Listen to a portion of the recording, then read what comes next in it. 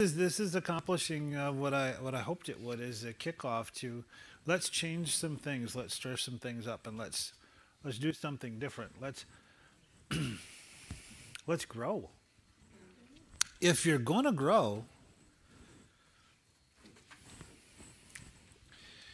if you have a vision,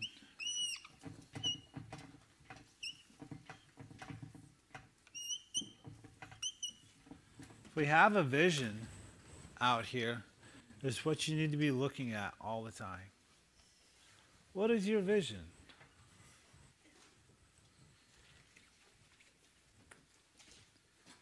Without a vision, Proverbs 29, what? The people perish, or they're unrestrained. They'll go do anything. And so, there's levels.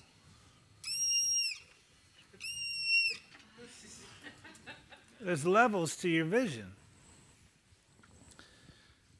It doesn't matter where you are, if we're way up here or we're way down here. The process remains the same. It is to go after the vision, right? If you're going to change, the fastest, the quickest, the most effective way I've found to change is to face reality. It's not just what we think reality is, but to actually face reality. How are things actually? What is real? Some people have been known to embellish how maybe poor things are, so then we can make excuses as to why we're not where we ought to be, or what we think we ought to be, or we give God these excuses. But if you really face reality,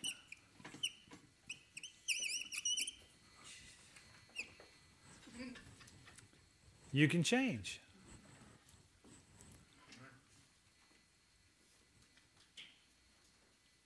Is that a question, or are you waving at me?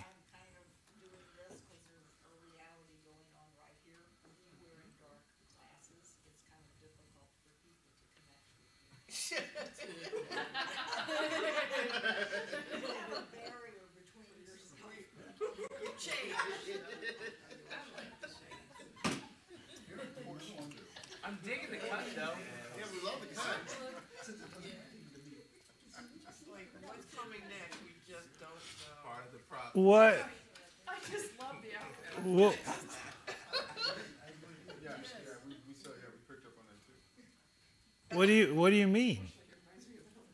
Well, one of the whole things you talked about earlier this evening is being able to have one-on-one contact with people, and making eyeball-to-eyeball contact with people, and we can't do that when you're wearing dark glasses. There, how's that?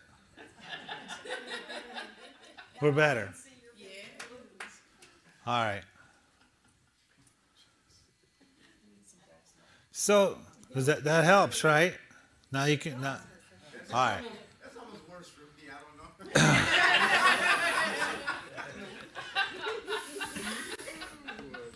You just lost control. So we need to face reality, how things actually are, not worse than they are.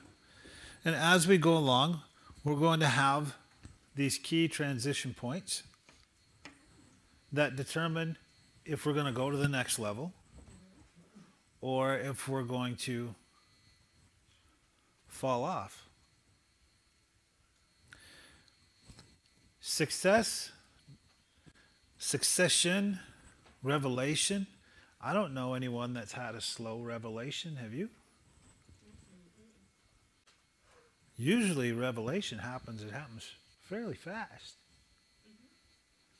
But it's not the first time you heard it that revelation strikes. So, if you were gonna, we ain't gonna use him. I had one of the Sharpies up here a while ago. That would have been bad. So, here we are. Here's time, right? And let's just say 100 is we're doing exactly what we're supposed to do. Everything's like cooking, everything's great. Okay? And here's time.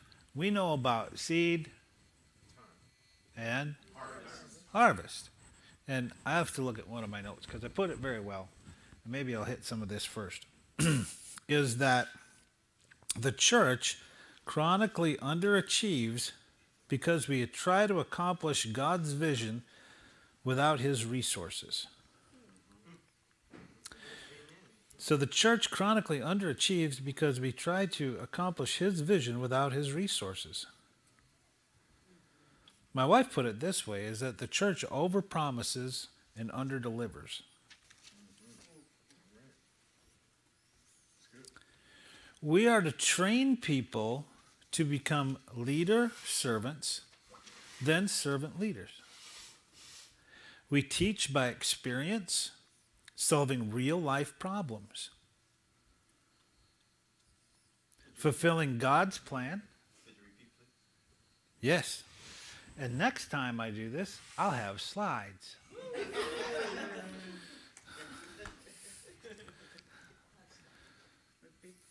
We teach by experience, solving real life problems, fulfilling God's plan and vision for our lives and those he's entrusted to us.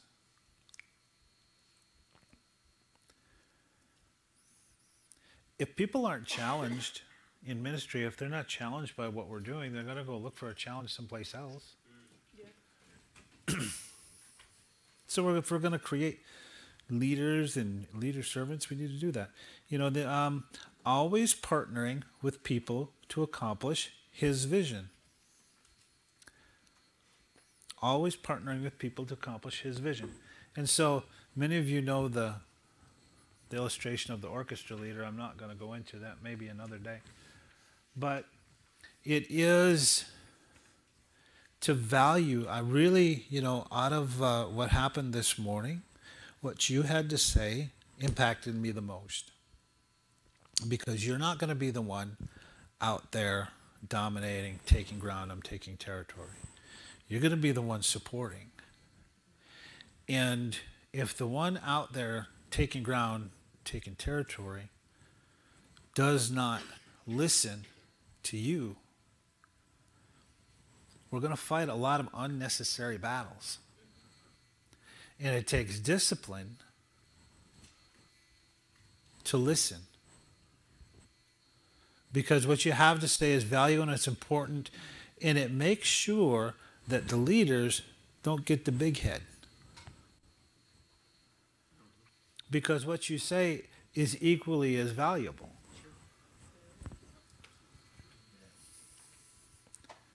You know, unfortunately, you know, for me, it's taken a long time to be, I've been married 27 years, a long time to be married to the same woman to realize that she's smart. She was stupid when we got together because she picked me. But had I listened to her many things, we would have ended up somewhere else. It would have been better. But I didn't listen. God moves at the speed of relationships. It's not what you can do on your own, but it's what you can do through others. There's I think it's called an acronym that spells TEAR. It's torque, efficiency, acceleration, and responsiveness. Torque, efficiency, acceleration, and responsiveness.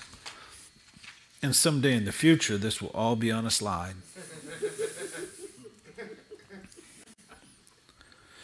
But torque, leave some space, is how do others grab your direction and run with it? How do others grab your direction and run with it?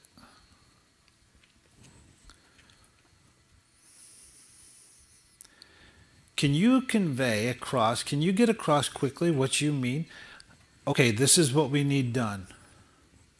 You got it? Do you understand? Yes. And then they run with it. They run with the vision. How easy is it for others to do that? Self-promotion and just ourselves, we're really never going to get anywhere. Nobody really cares about your super spiritual message. They don't. Because everybody's got a super spiritual message. And everybody's great. You know? But what they do care about is if you can help them solve an issue or problem.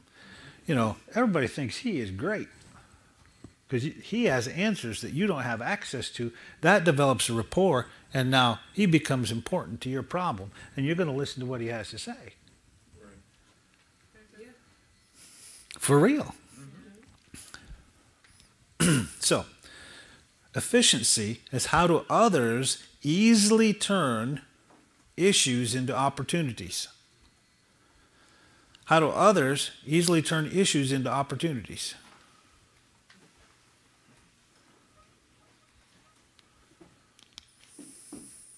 There's always going to be issues. It's always going to happen. So who is it in the room that knows how to spot an issue and go, instead of going, oh, it's dark, you know, duh. But who is going to fix it? Who's going to turn that into an opportunity? It's incumbent. It's on you to do it. It's on you to fix it. If you can see the problem, the same intelligence it takes to see the problem is the same intelligence it takes to solve the problem. Right? How do others achieve plans and goals? Acceleration. How do others achieve plans and goals?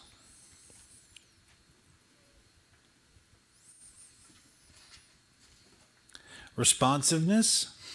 How do others take your vision and make it happen?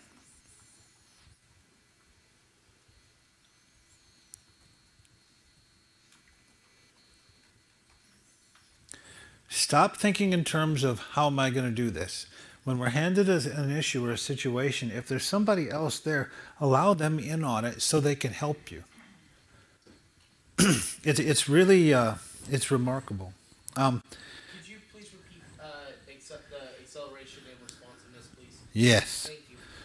How do others achieve plans and goals? And this is what I'm speaking on, is this is what you've directed. How do others get the plans and goals that you've directed done? And then how do others make your vision happen? You're not going to, ooh, this one kind of cuts. You're not going to get your own vision until you help someone else accomplish their vision. Because you're unqualified. Unless we're partnering with somebody else to get their vision done. Were you going to say something again? Well, I was gonna say others have to be able to see themselves in your vision to be a part of that. Isn't that interesting? I think you're right.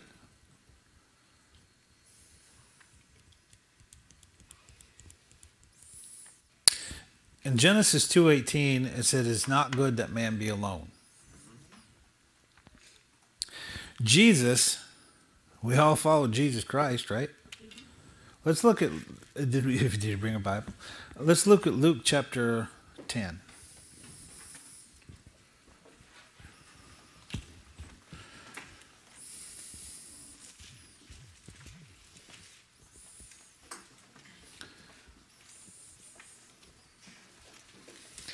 Like I told you, I'm actually a very serious person.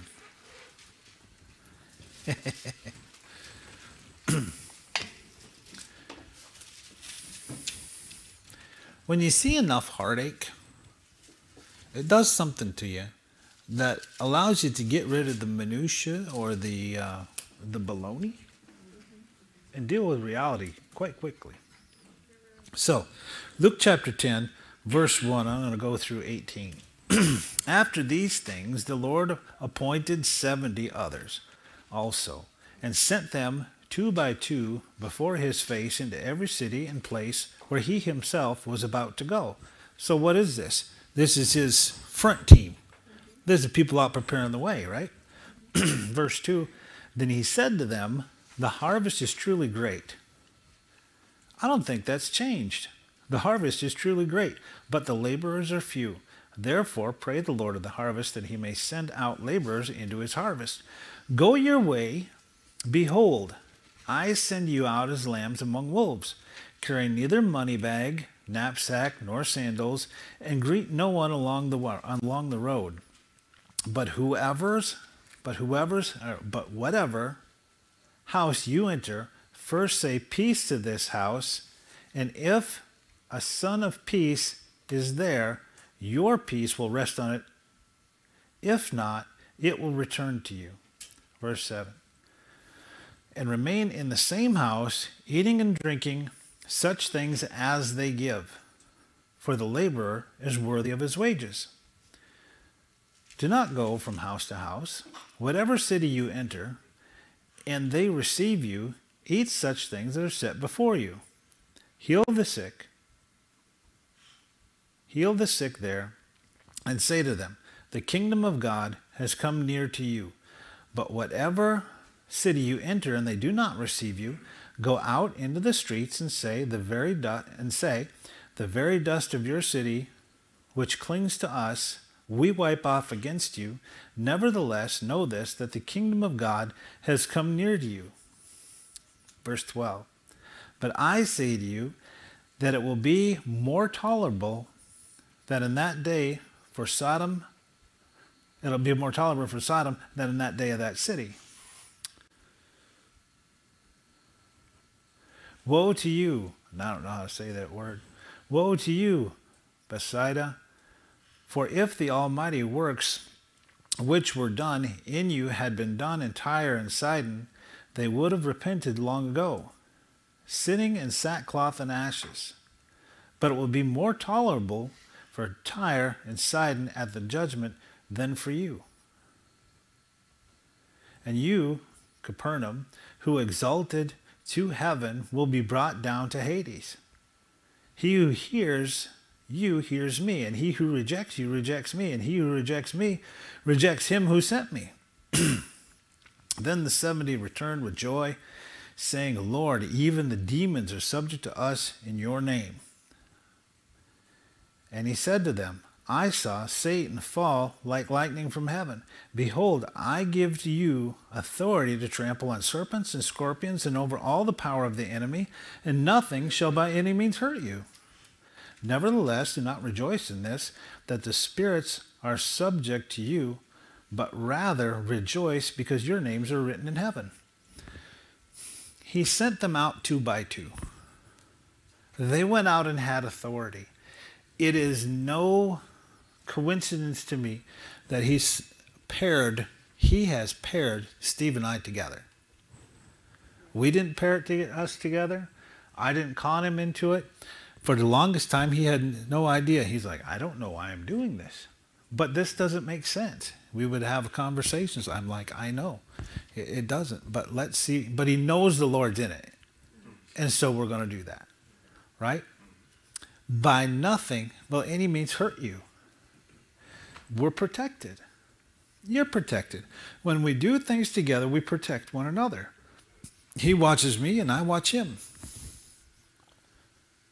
You watch out for one another.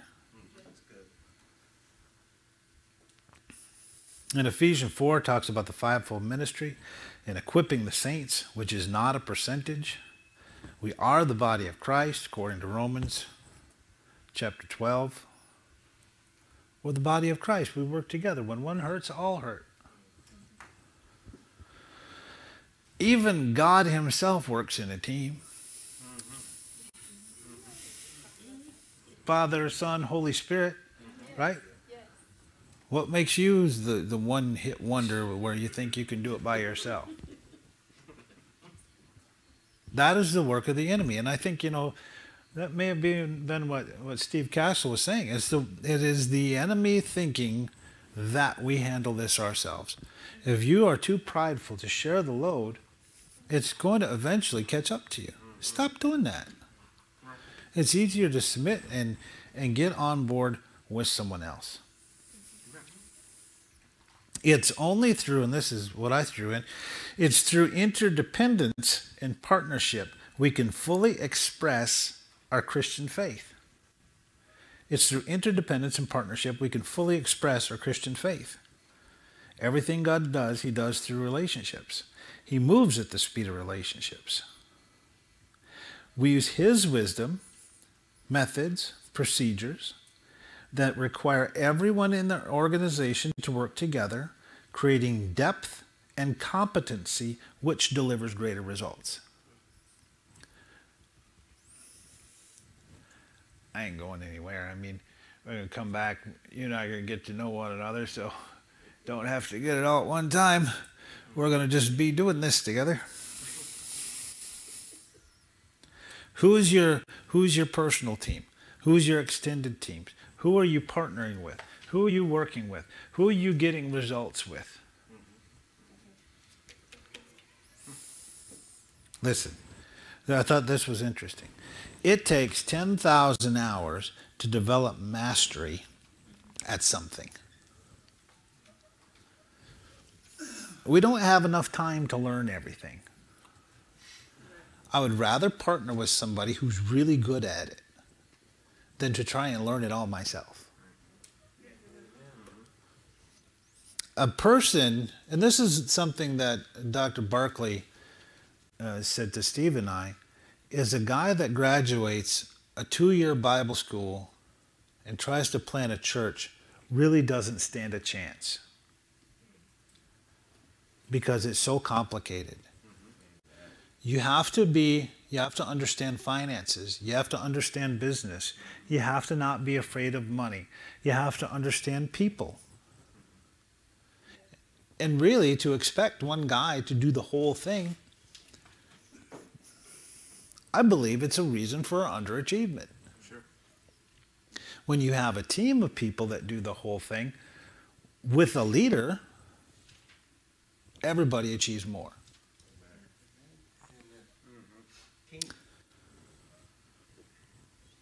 1 Corinthians 12:28.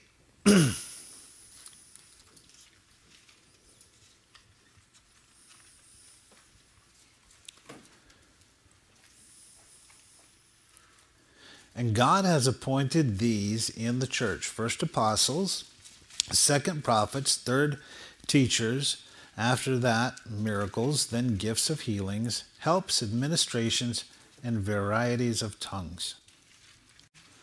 The New Living Translation for the word administrations says, those who have the gift of leadership. The Living Bible says those who get others to work together. And the Message puts that same one as organizers. These gifts in the body are as valid and needed as apostles, prophets, evangelists, or teachers. Without people working together, we are clanging brass and cymbals. Chang, chang, chang, chang. There's really no one's going to listen. However, what happens is, whether we come to Christ at an early age or not, or at some point we get born again, or at some point we get born again and we're free, but along the line we start to pick up stuff that isn't ours. I work with a lot of people that have been abused. And so they will pick up traits and ideas and thoughts that were definitely not their own, but were put on them, and we call these generational curses, that were put on them from the people that modeled life to them. And then as you grow up and you mature, you say, well, this must be me. This is who I am. And you're wearing all these things that don't fit. But you'll walk out into public and say, this is me. This is just how I am. And other people will look and they'll giggle and they'll say, man, can you believe they did that? Can you believe that?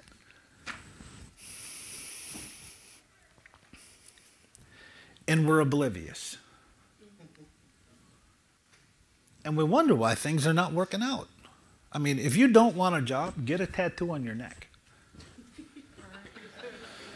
A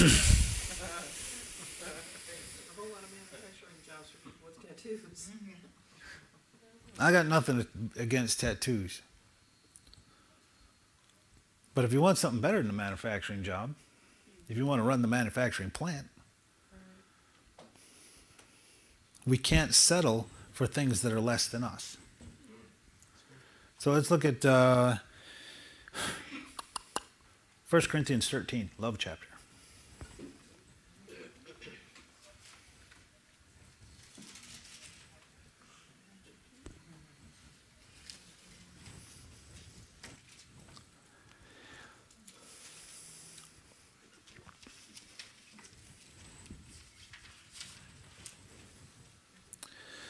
Verse 1, though I speak with the tongue of men and angels, but have not love, I become a sounding brass and a clanging cymbal.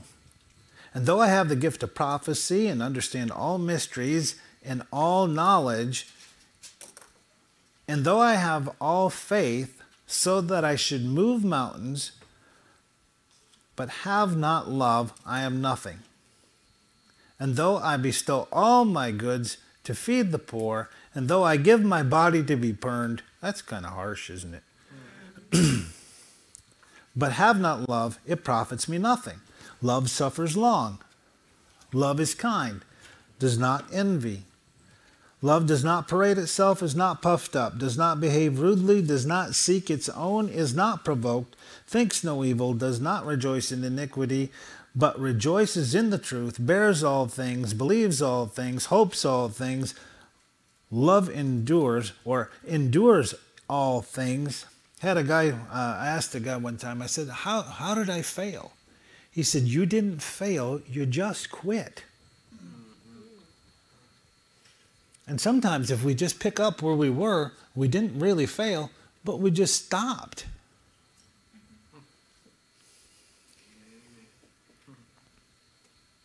Love never fails. But where there are prophecies, they'll fail. Where there are tongues, they'll cease.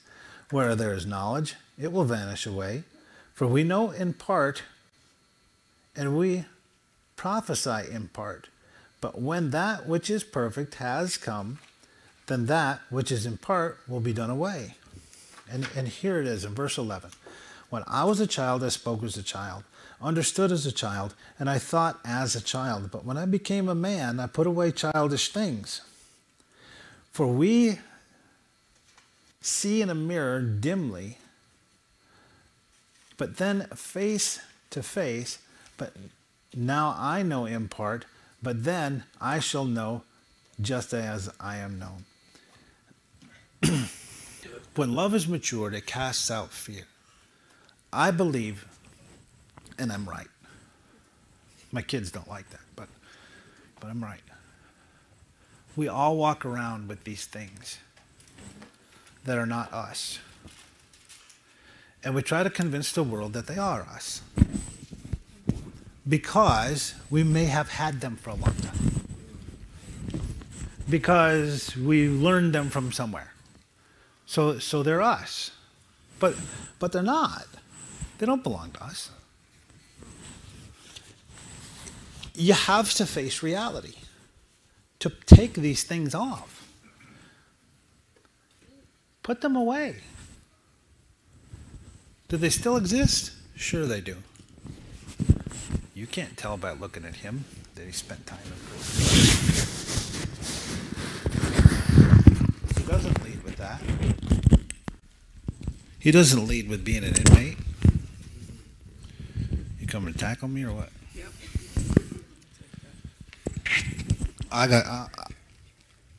I'm on it. I've done this before. Did you say you better watch him?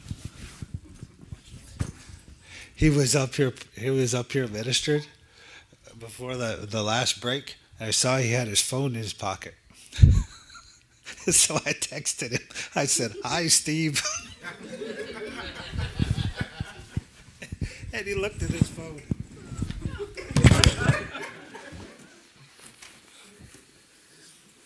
So you know it was on vibrate.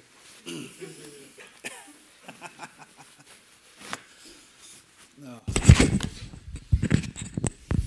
Is that all right, Kelsey? Am I all right?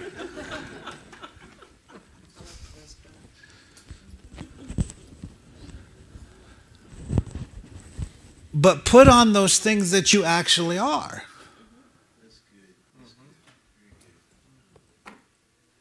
And stop trying to act like everything's fine when you look like an idiot.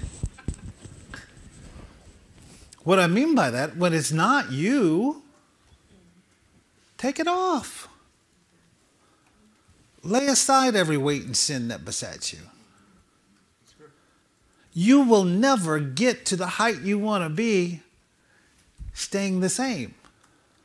Because you're too heavy. Okay, what? If the person that you were before, if the person that you were before was who you are, you know, with the earring in your ear, the thing on your head, the leather, you know, if that's who you are, I mean, that's just who you are. You know, is it okay to be who you are? Then, if you do this, You're not being. and that's who you are, Yeah, it's just as equally ridiculous. exactly. Yes, I agree. Does everybody agree or no? Do you agree, Steve, or you're like going to check me on that? No, you're doing great. All right, thanks. Means a lot coming from you. You look better. You look like you. Is that the you, Brandon? They don't know the story of how you ended up finally owning a sport coat. He got mad at me. I wasn't so mad. He got mad at me. Okay, I was mad. I made him look bad. So let's get back here and we can give Steve some more time. If this is 100 where we're rocking out what we're supposed to do and we're down here, this is what it looks like. And it's queer. It's almost like his chart where you start out like this. And it seems like forever you're just above ground. And you just go above ground, above ground, above ground. And what some people do is quit. And then they drop and then stop. But what happens, due season does come. And so at one point, you just take off. And it's almost as if overnight things change. And all of a sudden, it all looks different. And the results are different. Except for you have to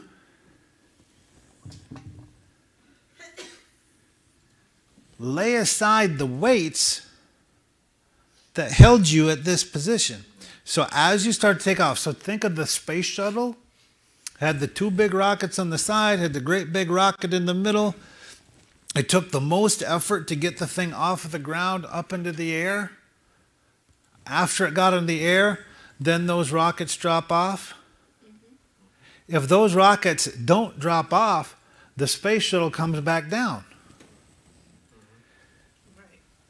If you're not willing to let go of those weights and sins that so easily beset you, there's no choice but for you to come back down.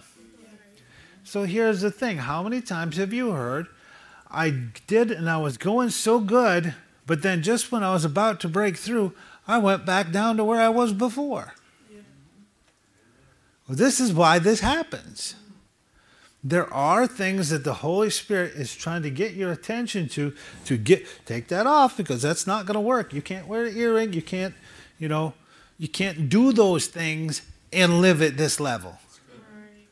Now, Bill Winston said if you're going to go to another level, you got to eat on another level. You have to let those things go. But what happens in here is a lot of experience. And we'll get about this point and we'll say, okay, I've had the experience. I took that trip. I'm ready. God says you're not ready. It's really until we're saying, okay, if this is it, this is it. The heart of the king is in the hand of the Lord. Let him turn whatever way he wishes. And I enter rest. Then I start handling things differently. They're still coming, still problems, still issues. Nothing looks the same. Still driving the 200,000 mile car. I got one. My car has 200,000 miles on it. But I don't care. I'm accomplishing my mission. It doesn't matter. When the Lord, when I need one, he's got one. It doesn't matter. I don't attach to what matters to. I know what matters. The kingdom matters, but also my safety matters. Right? So, in due season, and this is these transition points here on accomplishing your vision. There's always things to let go of. There always is. There was one guy, he was so cute. He's an older guy. He was praying about his relationship with God, and the thing that got in the middle of him and God was Gunsmoke. He was watching too many episodes of Gunsmoke.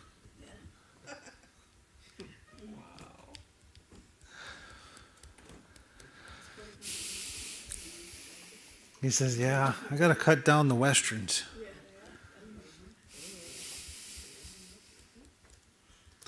So, depending on where your vision is, we always have to be letting go of things that beset us.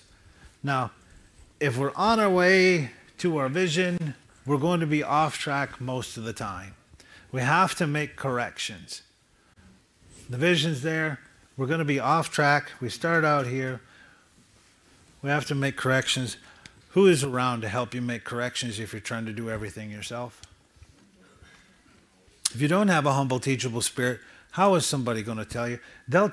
People want to tell us stuff, but they think, okay, if I tell her, she's going to say no. I think I'll just hold my peace. And they let you run into the wall. Right? But if they know you're going to listen, you're like, hey. Or if they have that place in your life, when they do tell you, then you'll be like, oh, okay. Right? So we have to open ourselves up for people to bring correction. And as they do, we can reach higher and higher. This is called staging. So if you feel yourself going to another level, what do you need to do? What do you need to let go of?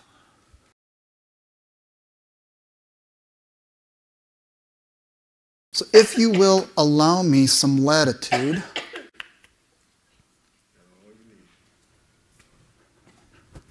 what is my bag? You ever notice, Pastor Tommy, that there's times in the pulpit where he sounds like a preacher? There's other times in the pulpit it sounds more like a teacher. You've been hearing a lot of teaching coming from me, right? We're switching gears a little bit. That preacher anointing's on me, and I'm going to take advantage of it. All right. Make it loud. We're used to it. I know there are some hungry hearts in here that want to hear more. I'm going to call the advanced stuff. The stuff that comes down the road. Once a person has found obedience, and once a person has applied a plan, and once a person has applied discipline and practiced it and had victory over the flesh, we would get to what would be called the advanced stuff. I've been talking to you about the beginning stages, the stuff that allows you to do some rearranging to give you some structure.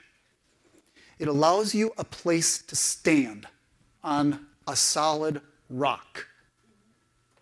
But I have to say, a lot of you are on sinking sand. Ouch. You're not hearing me. It sounds great, but you want to jump ahead. The Lord told me this morning to slow down. In the afternoon, I'm getting the same message. I'm still going too fast. So let me premise all of this by saying, the Lord takes his time. The Lord takes his time. He will never leave you where you are. He always wants you advancing, but he will take his time with treasures of his heart. He will continue to mold and embrace. He will repeat. Paul said, it's better for me to repeat this to you so that you get it. He will make sure that after me, another one and another one and another one and another one will come into your presence and give you the same exact message until what the Lord wants for you today hits you. You know, Kenneth Hagin preached the same message for a full year. The same message of faith for a full year. And then he spent the next 50 years preaching that same message again. What aren't you getting? Ground zero. Let's go back to the beginning. Kenneth Copeland spent an entire year last year just laying the foundations of faith all over again. He had so many new partners that didn't understand where he was coming from on the advanced teachings, on the meat, that he went back to the foundation. And he relayed that foundation for his partners. Not at the expense of the mature that had been following his ministry for 3, 4, and 5 decades, but rather for their edification also. Because the Word of God never loses effect, no matter how far you've ascended. This climb to this vision that you each have, the climb to get to the place where you're debt-free, the climb to be successfully self-employed, the climb to be knowing the freedom that I'm talking about on that first slide where it says to know the freedom that's available to you. To do all of that, you have got to have your foundation. You have got to be on the rock that no matter what storm comes, the standing that I have talked about and preached about here remains. You are unshakable and unmovable. There are 2 things that you have going for you right now. 2 things. Each other and your leadership. In your relation to the Lord, the strongest advocates you have are right now in this room to each other, the unity of the body, we talked about that this afternoon, and the stout leadership that the Lord has blessed you with. So we're going to be talking about 2 things tonight. And then I will get into, I promise you, I will get back into financials for whatever time I have left. But I'm going to be obedient. I'm going to finish the Lord's work here. And I ask you to be expecting. I have said that message over and over and over, and tonight, unless you want another me coming through here, and if it takes a year, 2 years, whatever, you're going to decide that, what the timeline looks like. But I have a word for you tonight that internally will strengthen this church and lay a foundation that will encourage people to come to LifePointe and create a reputation as to why they belong at LifePointe. But hear me. Hear the Lord. Hear the Holy Spirit. Take all the lenses, wherever those crazy glasses are. Take all the lenses and allow yourself to be vulnerable. You remember yesterday afternoon? Do you remember yesterday afternoon? Everybody went out and for 10 minutes, they satisfied their flesh. Whether it was the bathroom, coffee, water, conversation, phone, texting, whatever it was, emails, you catered to your flesh for 10 minutes. And we came back in this room, and in a matter of 5, we were right back where you left this room at.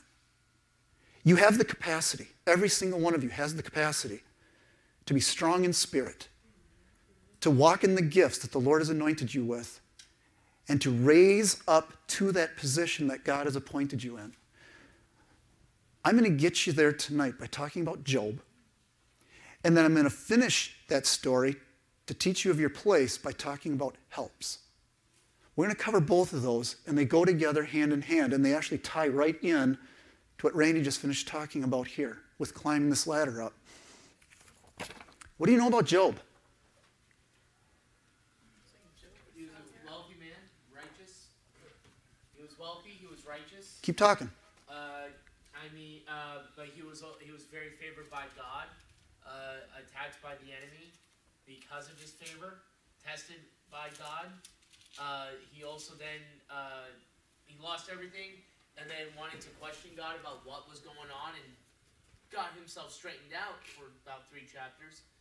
And then after that, everything was doubled.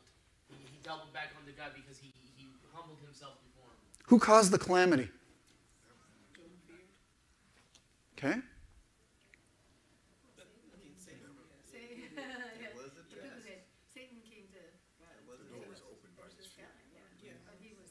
Okay.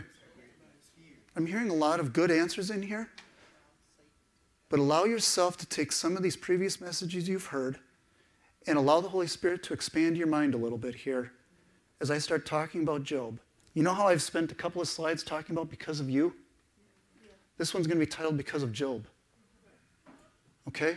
But in this lesson of Job, the Lord gave it to us because it so strongly ministers the relationship of sin and curse to grace and understanding. It ties it so tight that I prayerfully believe it will not be stolen from you again. Job 1, 9 through 11. Satan answered the Lord, "Does Job fear God for nothing? Have you not made a hedge about him and his house, that all that he has on every side?" The hedge. The hedge. Weren't we just talking about the hedge in Malachi 3? That hedge is yours. It belongs to you. You create it by the tithe. And I will not ask for a raising of hands as to who tithes in this room. I'm going to let the Holy Spirit take care of that. But if you're not tithing, what did I say on the first night? If you're not tithing, go home. You're wasting your time. Go home. Get straight with the Lord. Figure out the tithe, humble yourself, and come back and learn. Your hedge. You've blessed the work of his hands, and his possessions have increased in the land. But put forth your hand now and touch all that he has, and surely he will curse you to your face. Satan himself acknowledged the goodness of God. Satan himself, our livid enemy that hates us and wants us, he doesn't want to just stop at steal and destroy. He wants death. He wants death. And yet Lucifer, Satan, the devil, says, "You're a good God. You are a good God. Look what you've done for your servant. I can't even get close to him. He's way out of my reach." Satan believes that God is good. The demons know and they tremble. Do you? Do you? Satan comes before God and makes a legal claim on Job. We see on black and white, I pray your eyes would be open to see it in the Spirit, but that legal battle that takes place over justice in heaven before the throne, of Satan being permitted to come before Father God and make accusation against the brethren. What do you see in your mind when you hear that? I think that's just an awesome picture of God's protection when Satan is continuously up there trying to say, "Did you see? Did you see? Did you know?" And then being able to identify where the blessing of God is. How do you think demons were able to say, "We know you, we know Paul, we know Jesus"? How do you think the demons know that? The hedge. Are you tithing? God didn't lay a hand on Job. Satan carried out the evil. We all are in agreement on that. I heard that from several people already, that we understand that it was Satan and not the hand of God that came against Job. The question is why? Why was he allowed and permitted to come into Job's life? Why did God remove that protection? Fear? I'd like to go a little deeper than just a simple answer of fear. The Lord said to Satan, behold, all that he has in your power is in your power, only do not put forth your hand on him. So Satan departed from the presence of the Lord. And I bet you he departed with a dance in his step. Satan left that throne of God, and he had one agenda at that moment, and it was like a lightning bolt. How fast this stuff came on Job, that before the first messenger stopped speaking, the second messenger was already there, waiting with bated breath to tell him what the next tragedy was. That's the book of Job. That's Satan. Satan departed from the presence of God. However, do you see the boundary? Do you see the leash that Satan was put on? All that he has is in your power, but on him do not lay a hand. Do you see how God is in control here? He has perfect control over the whole situation. Through all of this, the righteousness of Job, there's a line here that gives some credence to what I heard in this room. Through all of this, Job did not sin, nor did he blame God. Okay? That's Job 1:22. Job 2:4-6. Chapter 2, 4 through 6. Satan answered the Lord and said, skin for skin, all that a man has he'll give for his life.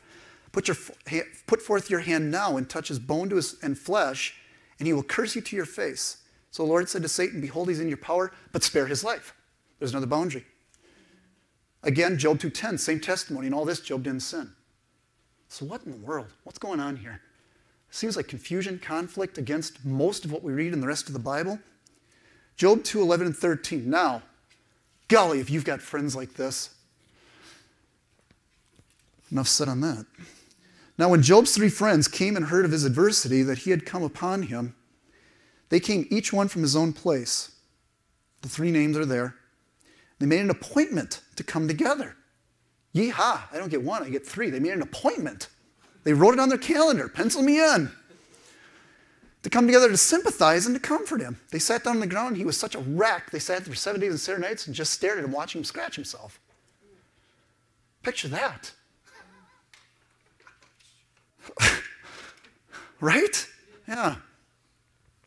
Job 6:4. Jumped ahead a little bit here. This is some of the conversation they had. The arrows of the Almighty are within me. Their poison my spirit drinks. The terrors of God are arrayed against me. Why did the hedge lift? Are these God's arrows? No. Who does Job blame? God.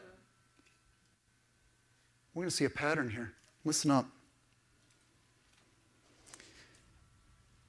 Job 9:21-24. Although I am blameless. That's Job. Although I'm blameless, I have no concern for myself. I despise my own life. It is all the same. That is why I say he destroys. He destroys both the blameless and the wicked. When a scourge brings sudden death, he mocks the despair of the innocent. When a land falls into the hands of the wicked, he blindfolds its judges. If it is not he, then who is it? Are we seeing a pattern? Let's keep going. We're not done.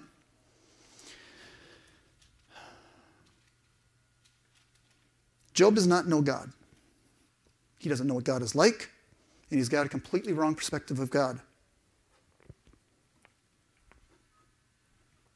I dare say that unless you see tithing rights existing in your life, and unless you see the prosperity of the Lord and the protection and divine health walking in your life, I dare say you have a misrepresentation of God.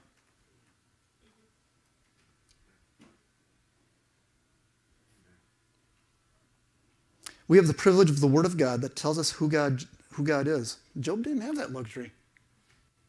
He didn't have anything. He's the oldest book in the Bible. He's before the Abrahamic covenant. He had nothing. God held him accountable. He really did. But he didn't have our luxury. He didn't have the Word of God. He didn't have every word of the Bible that we can grab anytime we want to. We probably have 6 in our house. Job 8:1-7. How long will you say such things? Your words are a blustering wind. Does God pervert justice? This is one of the friends. Does the Almighty pervert what is right? When your children sinned against him, he gave them over to the penalty of their sin. I just want to leave that hanging right there. When your children sinned against him, he gave them over to the penalty of their sin. If you if you are pure and upright, even now he will rouse himself on your behalf and restore you to your prosperous state. Your beginnings will seem humble, so prosperous will your future be. And we know about the kids. They were throwing parties, and Job would go continuously and make an offering on behalf of his kids, just in case they had sinned. That's where the fear teaching comes from, is from that verse. Just in case they had sinned. Okay? You can definitely put a fear label in there, but I think we're going to see a different pattern in here. The kids were probably living an ungodly life, and Bildad is telling Job that he cannot blame God for what happened to the kids because the kids were probably not being good little boys and girls. So Job says, though he slay me, yet will I hope in him. All right. Though he slay me, how do we trust a God that tomorrow is going to slay us? How do we believe in a good Father if he's willing to strike you down? If he's willing to take things away? If he's just up there just saying, we're going to pick on him today.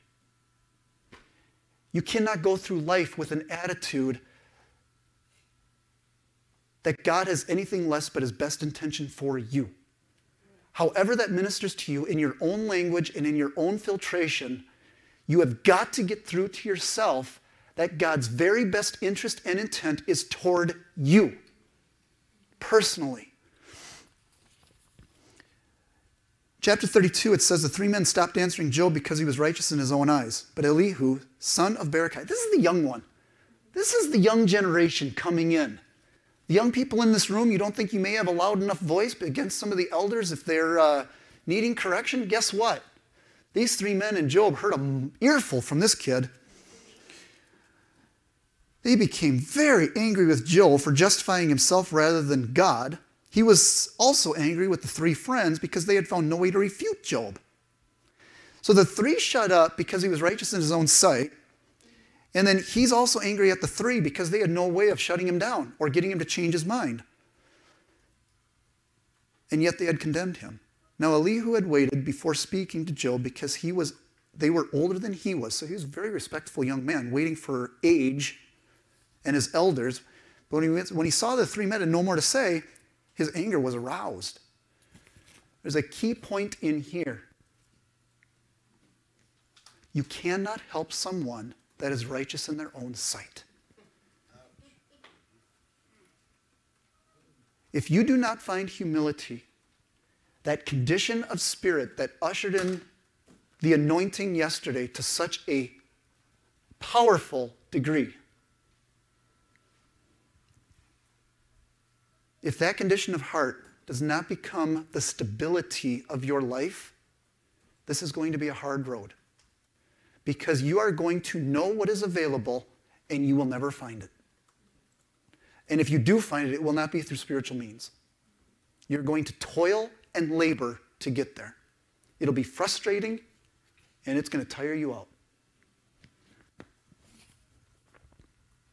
Elihu says, but you have said in my hearing, I heard your very words, I'm pure, I've done no wrong, I'm clean and free from sin. Yet God has found fault with me, he considers me his enemy. Do you hear the logic here? These are Job's words being repeated back to him. I'm pure, I've done no wrong, and I'm clean. I'm free from sin. However, God still found fault in me, and he considers me his enemy. He fastens my feet in shackles. He keeps a close watch on all of my paths. But I tell you, in this you are not right, for God is greater than any mortal. This guy's getting close. He's getting really close. Again, he continues, Job has said, I'm innocent. God denies me justice. Although I'm right, I'm considered a liar. Although I'm guiltless, his arrow inflicts an incurable wound. Is there anyone like Job who drinks scorn like water? He keeps company with evildoers. He associates with the wicked, for he says there is no profit in trying to please God. Then the Lord finally says, enough, Job, enough. Now we talked this morning in Malachi. God was not condemning his audience in Malachi, nor is he condemning you. Rather, God does not condemn, but when he tells us to do something or brings correction, what's his motive? Let's go even love that wants to get something to us. Love gives. He wants to get something to us. He's not condemning Job here. He is trying to open Job's eyes to receive correction. You cannot help somebody that is righteous in their own sight. God comes down like a firestorm and says, who are you that's confusing who I am and speaking without knowledge? He's trying to bring Job to repentance. And the Holy Spirit was sent for what purpose? To bring us to repentance, to bring us in that state of spirit that we were in yesterday afternoon that allows us to be so much in the presence of God that he can do anything he wants with us, tell us anything, and we're not going to argue with him. We're not going to be the discouraging word to God that he spoke yesterday to all of you, to all of us. Who is it that obscures my plans with words without knowledge? God is trying to position Job to humble himself to receive correction. Then the Lord spoke to Job out of the storm. Brace yourself like a man, and I will question you, and you will answer me. Would you discredit my justice? Would you condemn me to justify yourself? And then Job makes his reply. Let me just say, and I was telling Pastor Tommy over dinner tonight, that when this level of presence comes, when this level of presence of the Lord, like a firestorm that he speaks out of a storm, when that anointing hits you, he comes to wipe away every tear. When that presence is on you, if your reply in response to the Lord is tears, then cry. But he comes in love. And that love is so thick and it's so powerful, he wipes away every tear. It is the most painless, beautiful, immersing, and amazing experience to receive an anointing of correction from the Lord, to come and rest upon you, to bring you into repentance so that God can get something more into your life. If that is where you're at, give permission to the Holy Spirit to do it, to bring you into that resting place, the shadow of the Almighty, where he is allowed to put you into such a restful position of peace that the Holy Spirit has free rein to do as he pleases to prepare you for greater things. Take off your shoes, you're on holy ground. The Lord is so holy, and he is so amazing, and yet gentle and loving. Job says, I know you can do all things. No purpose of yours can be thwarted. You asked, who is this that obscures my plans without knowledge? Surely I spoke of things that I did not understand, things too wonderful for me to know. You said, listen now and I will speak. I will question you and you shall answer me. My ears heard, and my eyes now see. Make that your testimony. Therefore I despise myself and repent in dust and ashes. Repentance. Speak it once, put it under the blood.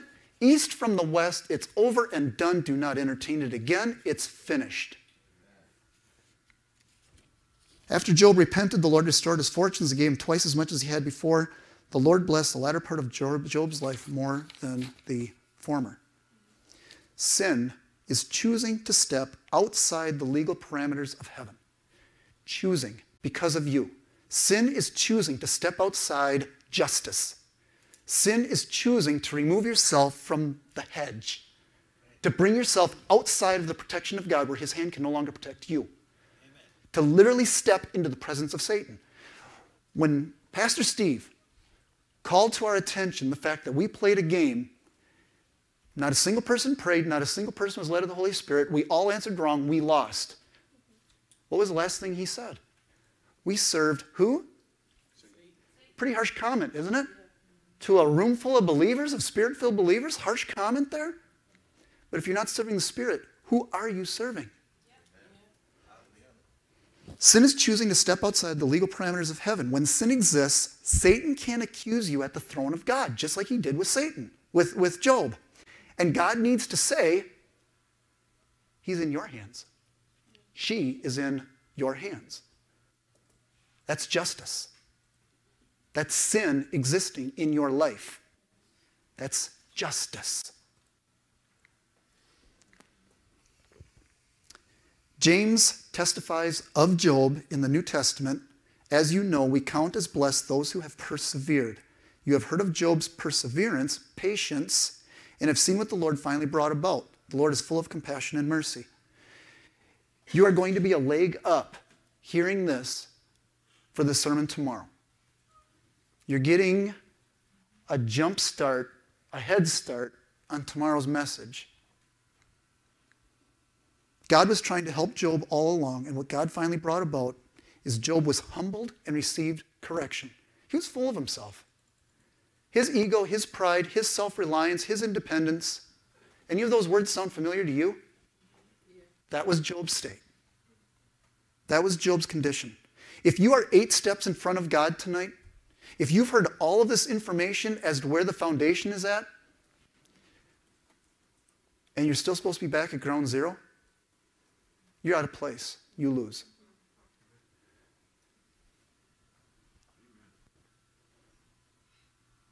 Job did not bail. He misunderstood God, but he continued to trust him. In all of this, Job did not sin. That was the testimony before the 3 friends showed up. In all of this, Job did not sin. With a wife saying, curse God and die, Job did not sin. That's a spouse. Job persevered and he did not quit. And so I encourage you, I exhort you, do not bail on God. You may not understand your situation or what's happening in your life right now, but you need to understand that God is good. I said on one of my slides that your purpose, destiny, your vision may be cloudy and concealed at the moment because of where things are at, because of your choices. But it is never, ever more than God can handle for you. Never. In all things, God works to our good. Romans 8:28. It does not say that God causes all things, but rather that he works in all things for the purpose of our good. In the midst of the trial, in the midst of the pressure, your trial, your pressure, he is trying to get his good to you.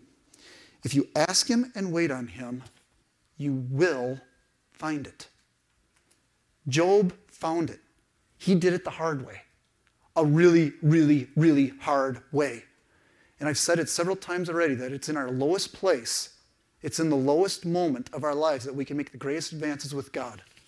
I would much sooner see each one of you find that low place of humility and the presence of the living God on your own volition, voluntarily, in your space and in your time, than for God to have to make you get a face plant in order to get there.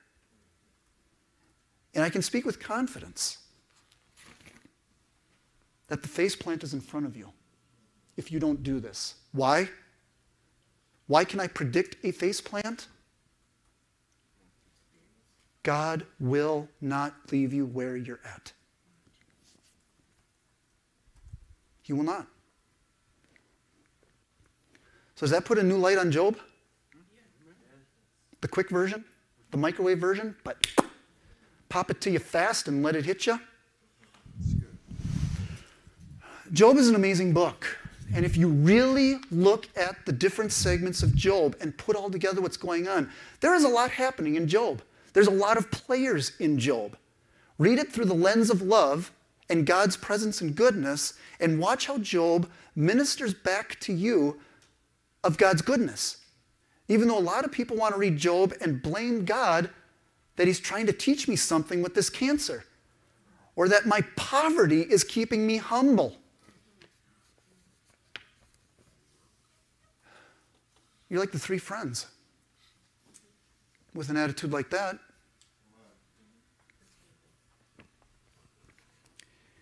God help us.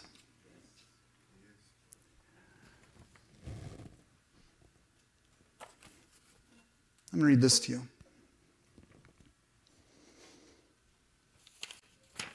I'm going to be handing out these sheets tonight. But this is just scripture I've referenced. It's encouragement. It piggybacks with everything we've talked about. It's the scriptural side of things. But I wrote down here at the bottom, as an heir, a child, a son, a daughter of the kingdom of God, you've been given full rights and benefits to everything the kingdom has to offer. Free will leaves it up to you to walk out the victory which is already yours.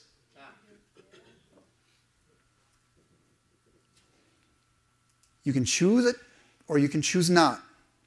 Matthew 6:24 says you cannot serve both God and money. The tough question is which one are you actually relying on? As you leave here, is your faith bolstered enough as you walk out this door to tell money, I no longer trust you? You are no longer my friend or my ally in any way. My God supplies my needs, and money, you're nothing but a tool. You are only a tool for me to live in this world so that I may do the purpose of the living God and no longer serve you, mammon, or man.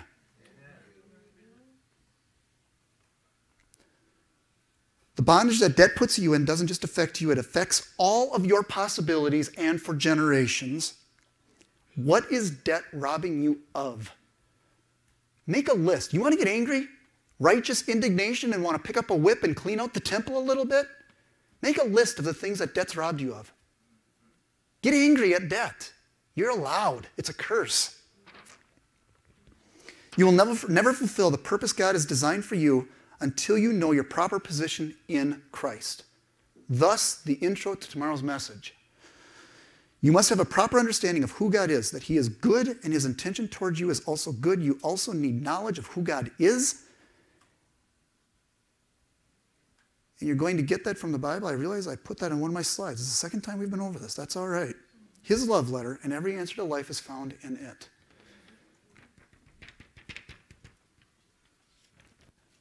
It is good for me to say again unto you, it is for your benefit to have repetition. If you can't teach it, learn it again. If you can't take this on the street or present the same God is good message, love never fails, to the next person that walks into LifePointe, sit through the message again. Or find another teacher on the subject and listen to them until you get it. Become a teacher. Take your place in the kingdom as you rightly belong, and as about to talk about here, as we switch gears just a little bit, that now that we know that God is good, that all of us have an inheritance as the son and daughter of the living King, we all understand, are on the same page, that we're all ministers of the living God, that every one of you is called into ministry.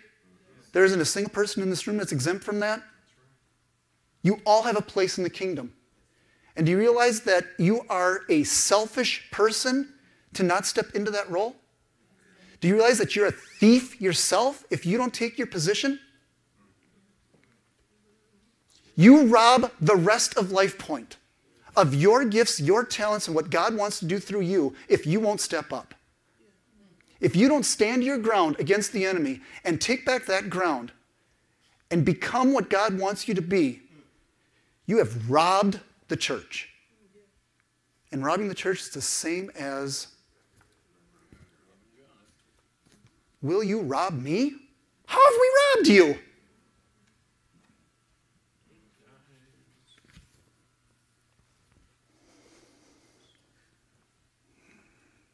You are the body of Christ and individually members of it. 1 Corinthians 12, 27 and 28.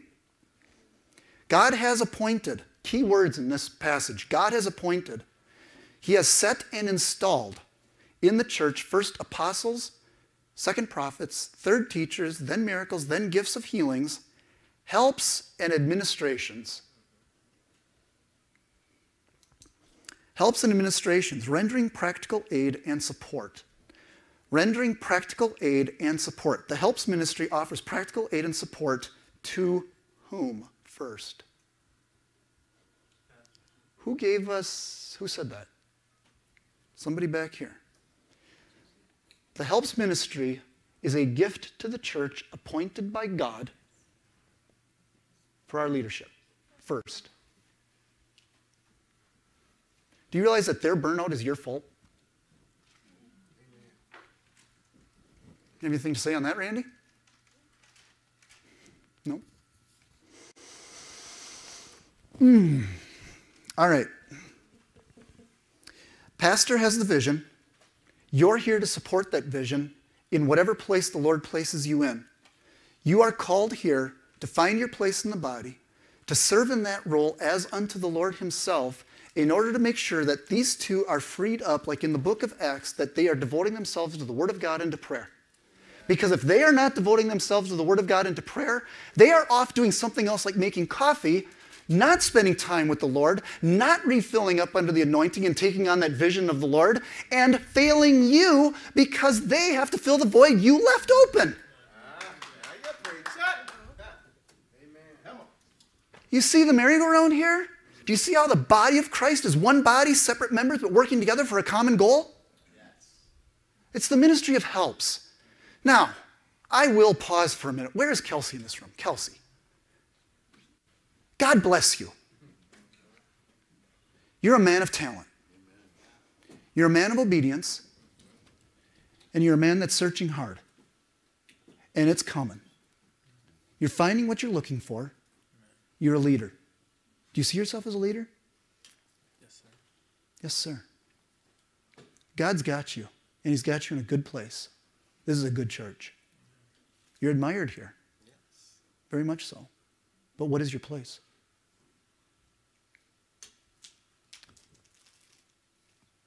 You don't have to answer that. I won't put you on the spot anymore. Silence. Find out. Get before the Most High and find out. Next time I get in your face like that, I want an answer.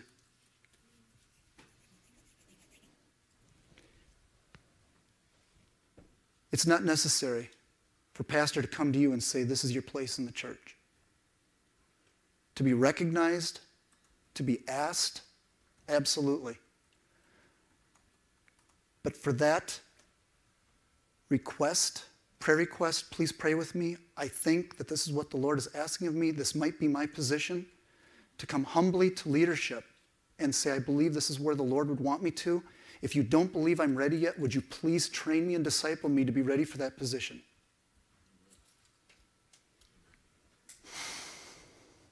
How am I doing, Randy? Kind of stepping on your toes here a little bit.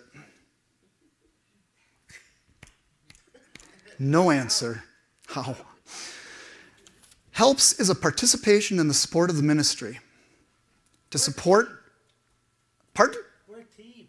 Well, I realize that. I thank you for the gracious opportunity to have some... So you're just like doing all this stuff, and now I don't have to do it because you're doing it. Because we're a team.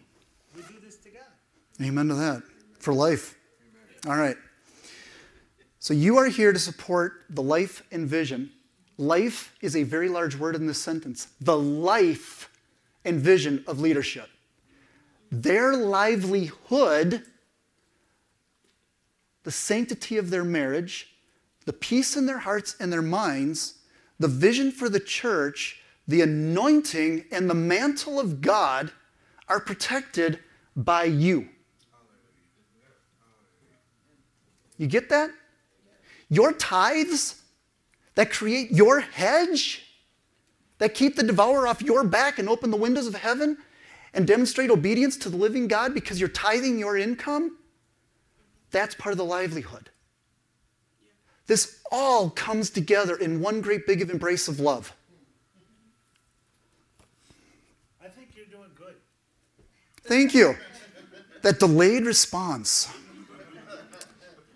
Pastor has goals and visions for the church that he cannot accomplish by himself. It wasn't built that way. God did not ordain any pastor to be an island of its own, trying to support, build up, organize, manage, and teach a body of believers by himself. Now, there are pastors that take that role on because they don't know how to manage, they don't know how to delegate, and they're doing it all on their own, and we're falling out at the tune of 1,500 pastors a month are resigning. A month. And only like 20% of pastors that begin pastoring retire their ministry as a pastor. 20% survive a whatever lifespan career in the ministry. Why? Because these folks don't understand their role to these folks.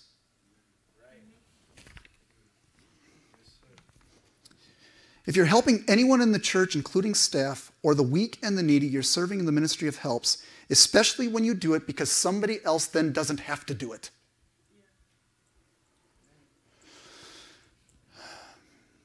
Administrations. That's helps, administrations. Administrations is not a governing body of the church. That administrations is not a governing, decision-making body of the church. Rather, this is a position that coordinates or takes charge of a designated area of helps. Speaking to you. Leader. Amen? The leaders, however they are designated by Pastor Tommy, enter into a position appointed by God called administrations. Administrations gives oversight to the helps, so that if helps has a question or there's a problem, it is filtered and the fire's put out before it ever makes it to leadership, who should be in their Bible praying and spending time with God so that he can serve you better in the pulpit. There's a buffering that occurs within the church biblically between helps and administrations and the pastoral leadership. God has appointed, installed the helps ministry and administration within the church. It is God who has done this. And an appointed, that word in the Greek, appointed or installed, does not mean temporary. It does not mean a part-time job that one day I'm going to leave because there's greener pastures. If you truly feel you're appointed and installed, pastor will recognize you. You will be appointed, but it's not for a week. Serve faithfully. Every born-again child of God is called by God into the church, which is the body of Christ, and you absolutely need to belong to a local church body. Do not forsake the gathering or fellowshipping of yourselves together. And you were installed the moment that you were born again. It's just a matter now of discovering what that installment looks like to you and you as a member of that body. This is not about seeking favor or accolades from man. This is not about trying to earn a badge. There's only one person you're working for and appointed by, and that is to serve your Lord in complete abandon to yourself, in pure love, for the sake of another.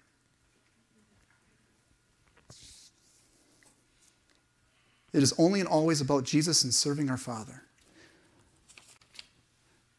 There is not anyone in this room that's more important than you. There is not anyone in this room that is more important than you. There's nobody in this room that's more important than you.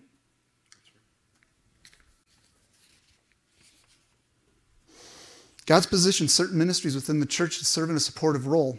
These are helps and administrations, and the supportive roles are as essential to the church growth as the pastoral position himself. We just spent the whole weekend talking about that. But let this information mold its way into all the information you've gotten from Randy and the other insight of the Holy Spirit that has been revealed to you.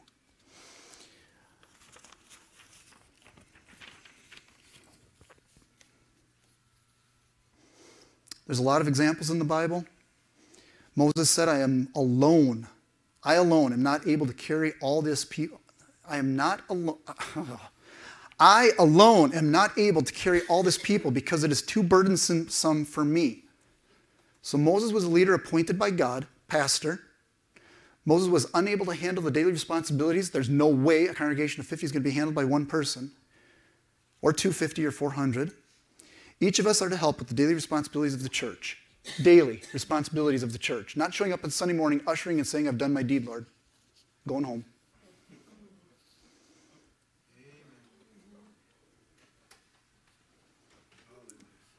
We've got the example of the gentleman that held Moses' arms up when they were getting tired and weary. What are you doing to support his arms?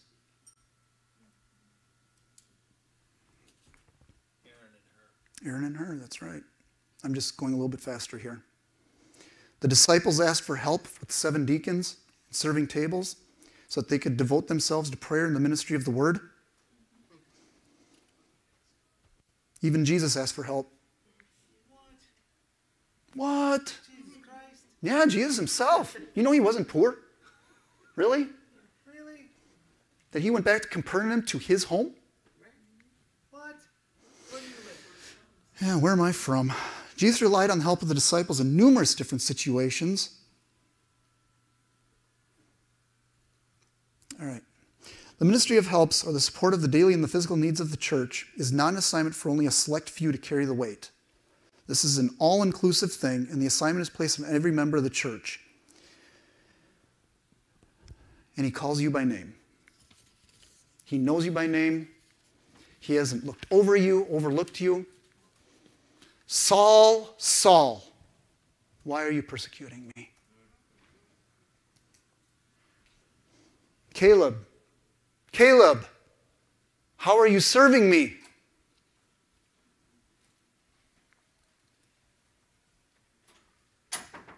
How are you serving me? I have a place for you. High and lifted up.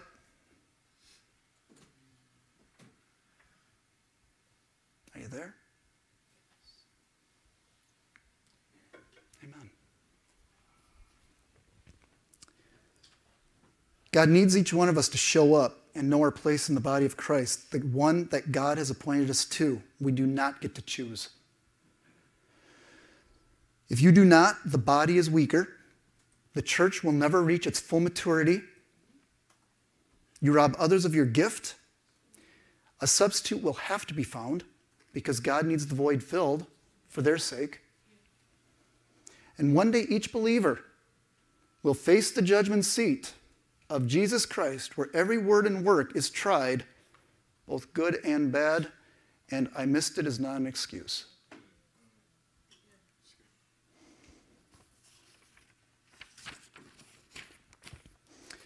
As God's people, we should be looking for ways to bless and relate to our pastor. We should be asking the Lord on our knees how we are to bless and relate to our pastor. Relate to the pastor. What does that word relate mean to you? What does it mean to relate? Common ground?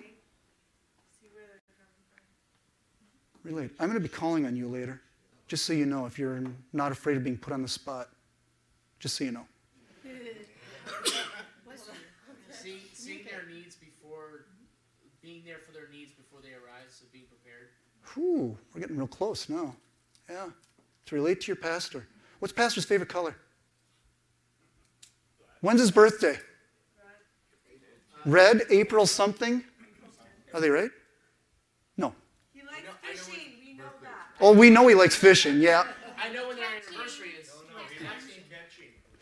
Do you realize that a birthday and an anniversary should not go by without a love offering for these two? You should never, ever, ever miss a significant day in their lives. Never miss. Our leadership does remember, so we don't. Okay, bring that from leadership to the lowest levels. Bring it all the way through the ranks and make it an available love offering to them.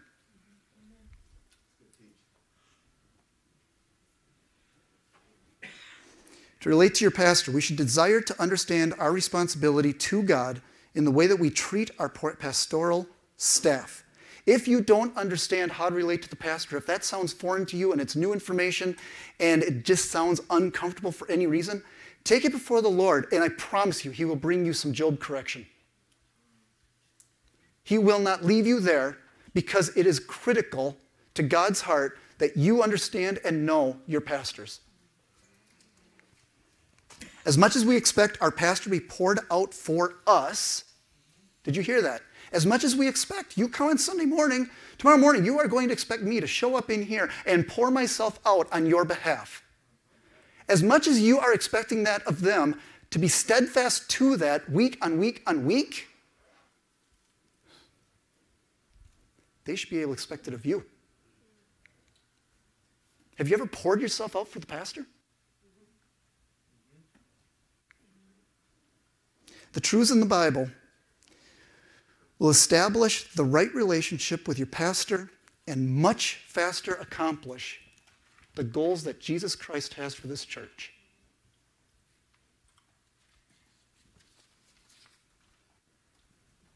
How am I doing?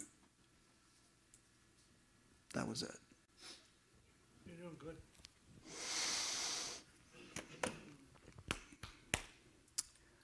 1 Corinthians 1:27. And this is a word for LifePointe. This is a word for you specifically. And I'm going to read it that way. If you got your Bible, 1 Corinthians 1:27. God has chosen the foolish things of the world to confound the wise. To the world, a body of believers meeting in a hotel conference room week on week and believing for better things like land and a building and growth, that people that would actually walk through the door of the lobby of a hotel to come to church, looks foolish. It looks foolish to the infidels, to the world, to the non-believers. But what does it say there? God chose. God chose LifePointe. God has chosen the weak things of the world to confound the things that are mighty, and God has chosen the base things of the world and things which are despised. Yes, and he chose things which did not exist to bring to nothing things that do, so that no flesh should boast in his presence, but because of him, because of him, because of him, because of him, you are in Christ Jesus, whom God made unto us wisdom, righteous, sanctification, and redemption. Therefore, as it is written, let him who boasts, boast in the Lord. There is nothing foolish going on here, and there is absolutely nothing that any of you or anyone that comes to the door should ever be embarrassed about. You should not be embarrassed to say, I go to LifePointe Church. We meet at the hotel. Do you hear his announcements during the announcements on a Sunday morning? He looks into the camera, and with joy and peace and even pride in his heart, we welcome you to join us at 10 a.m. on Sunday mornings to our service at the hotel conference room. That is awesome. Higher ground. Ooh, I was on, sorry. I didn't mean to scream that at you. Oh. At least you heard me. Can you hear me now? Can I hear you now? All right, insurance. Low-hanging fruit. Let's talk about insurance. You want to put more money in your monthly budget every month? Oh, yeah. Go after insurance. You heard what Amber said. She's already contacted her insurance agent and said she's shopping rates. There is nothing that gets the attention of your insurance agent faster than to go up to him and say, I'm shopping rates. You watch what they can do for you when you go to the insurance agent and say, I'm shopping rates. Because how does an insurance agent get paid? Commissions on each, thank you. Commissions on each policy that is written. They take a cut of the premium, and their cut of premium is handsome. Handsome. They are well paid. They work hard. Sales is not the most fun career unless you really, really, really have a heart for it, but insurance agents get paid very well. So they're motivated. And when you're motivated, negotiation becomes an option. Got that? All right. So the low-hanging fruit. I call this literally, this is the stuff where if you are, what? Oh, down here. So those agencies, like, insurance is so huge, you got kind of like these side guys, but then you got these big name companies like the State Farms and stuff. Does it still work the same way when you got like a State Farm or Oh, Farm absolutely. Bureau? Same thing. We're by the speakers. I'm probably too close to you. The largest corporate campuses, as you're driving around, that are customer service related are of what industry? Insurance. Their campuses are amazing. Yeah. We have some in Wisconsin that just make you drive by and say, whoa, look at this place. Humana. Just start naming some of the bigger progressive, some of these bigger customers or bigger companies. And we're talking thousands of agents, thousands of offices, and an income stream, or I should say an asset holding account that would make your mind just stagger. These companies are holding billions of dollars. And so when you pay your premium, you got to know that they're not breaking even, right? You're paying a premium, yes, they've got losses. There's claims against the money that they're holding. But with the rest of the money, what are they doing with it? Investing. The very next subject we're getting to, as soon as we clear insurance, I'm going to talk about investments. They're investing it. They not only have full-time, I know I'm running out of time. They not only have full-time agents and all of the clergy, oh my goodness, clerical positions under their roof, but they have their own in-house brokers because there is such an infusion of cash that comes to them every month. In-house brokers, asset managers. Okay, shopping insurance can have a huge impact on your budget. Insurance is necessary and in some states is even required. In Iowa, are you required to carry auto insurance? Is it mandatory? Okay. High deductibles save money. Now you may shiver at that thought. $1,000 deductible on my car, $2,000 on my house, whatever numbers you may be comfortable with. You will save money if you raise your deductible. But you know that cash reserve that we've created because you sold the Trans Am sitting in the garage? Maybe against your husband's will? Don't do that. Don't do that. Your cash reserve, that's what it's there for, situations like that. Raise your deductible, save 50 or 80 bucks a month on a higher deductible, and if there is a oopsies, pull into your cash reserve, pay the higher deductible. You're going to come out in the end better by saving money every single month by not paying for that lower deductible. All right. Pay premiums yearly, not monthly. There's a 12% discount with most companies if you pay an annual premium. If you can afford it, to go and pay that premium on a 12-month basis instead of a monthly basis, there's another 12% back in your pocket of the total cost of the premium. And added to that is also the, not the umbrella, but doing a basket of insurance that if you own a home, you own a car, your wife owns a car, and you want an umbrella policy for liability on yourself, put them all under the same agency, you'll get another 12% discount. So you've just dropped 24%. You pay the annual fee and you do a basket of goods, you've made an agent very, very happy and you get to enjoy a credit on what you're paying. Insurance agencies have their own in-house rules. That is a big one. In the state of Michigan, I'm from another state. You need to check it for yourself in Iowa. Who in here has teenagers that you are responsible for? One? All right. Maybe you know somebody. In the state of Michigan, the vehicle, actually in Iowa, just ask you this question, is the vehicle insured or is the driver insured? The vehicle. Same as Michigan. The vehicle carries the insurance. So when you get pulled over, does the police officer say, may I see your insurance, or does he say, I want to see insurance and registration of the vehicle? I always know I've never been pulled over. Amen to that. Some of us cannot boast that. It's the car registration and the car insurance.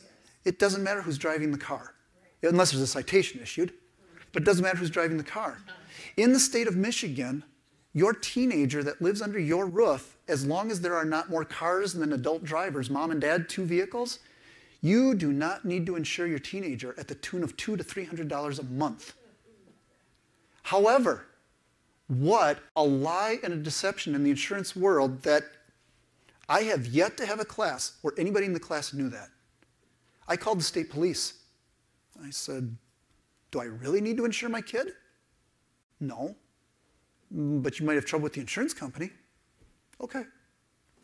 But I'm legal not to insure Elena, and now Grace is going to be driving. I've got $500 a month right there that I'm not paying in car insurance. That's a big deal. So insurance, however, has their own rules.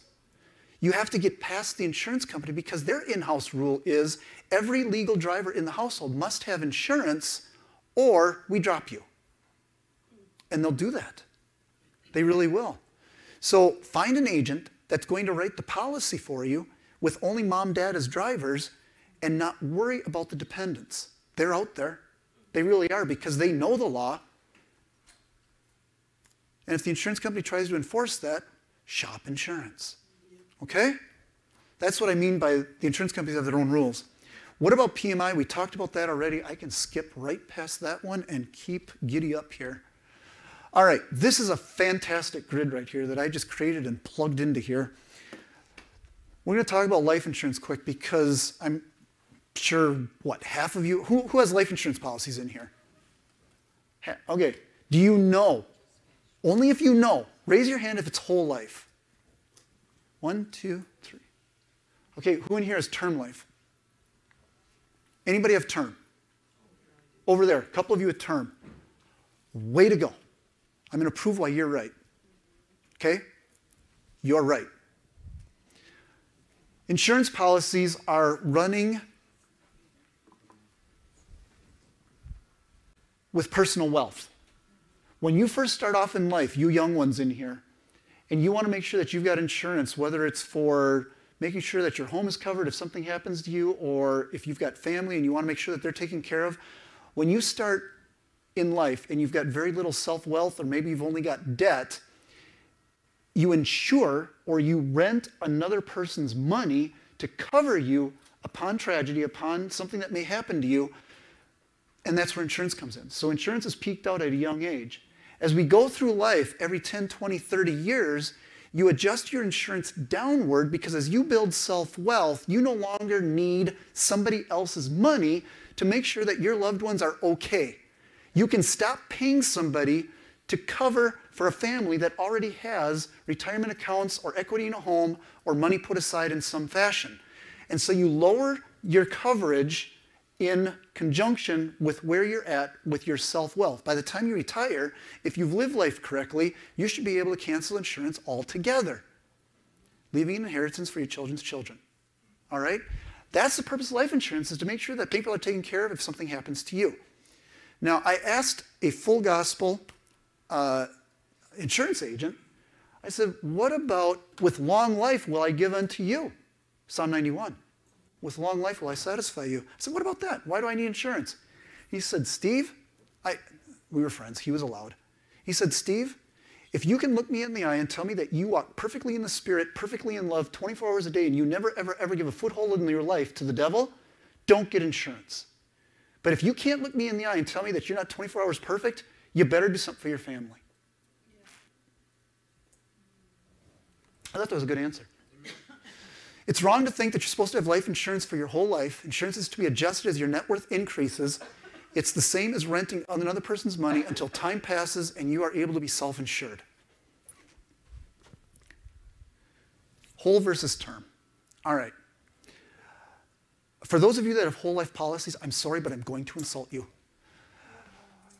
Whole life saves money within the policy with a cash value. So your whole life policies, you're paying in a very dear premium month after month after month, and that policy holds a cash value to it, a percentage, 80%. Let's say it's $100,000 that you've paid into your whole life policy. Well, that's your money. But if you want to see your money, or if you need your money, even though they're holding it and they have invested it at 12 to 16% returns by their in-house brokers, you need to pay interest on your money in order to get it back into your pocket. You pay interest and still have to pay it back. It's a loan based on your own savings account. It'd be no different than you going into the bank and saying, would you please put my money in a savings account and I'll pay you interest for it. That's a whole life policy. And it's expensive.